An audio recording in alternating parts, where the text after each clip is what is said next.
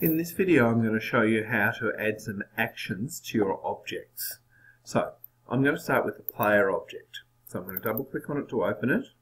Now as you can see you've got this space here for events and actions.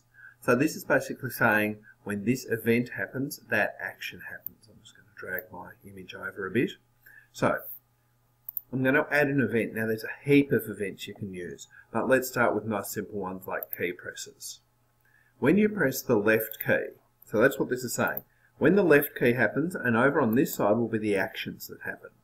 So I'm going to grab up here, the actions are under heading, so move, jump, paths, and there's tabs full of them. But we're going to start with something simple like moving. So I'll drag it here. Now you can have multiple actions happening, but when it's pressed left, I'm going to make it go left at a speed of 2. And it applies to itself. So let's start with that nice simple thing. Okay, now I'm going to add a second action. So add event when the key press is right.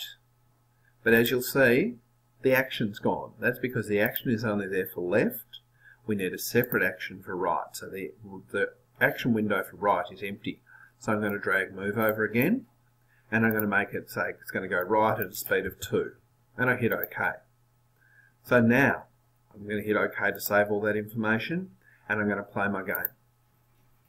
So we'll just watch that. We're just waiting for that to launch. So what I'm expecting is that when I hit the left key, or the left arrow key, it will move left slowly. When I hit the right arrow key, it will move right slowly. But it won't stop at all because there's been no code to tell it to stop. So we're just waiting for that to load. There it is. I'll just drag it over to the side of it.